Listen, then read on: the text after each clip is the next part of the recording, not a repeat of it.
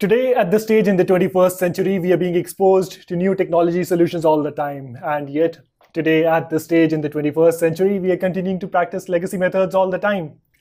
The conceptual advancement in this period is such that the last trend from yesterday already feels outdated in the following morning.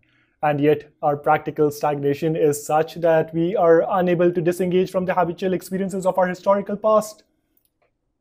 So why is it that we're not able to apply much from the new and exciting methods of promise?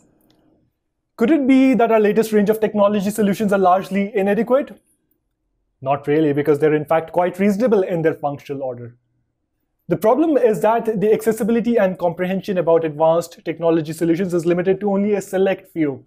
And even in places where the transformative scope of advanced high-tech solutions is well understood, the complex social dynamics undermine the true technology potential. Nevertheless, sooner or later, the page is going to turn, and as more and more people come up to speed with advanced alternatives, the community framework of progressive assessment is going to evolve to be in relevance with modern times.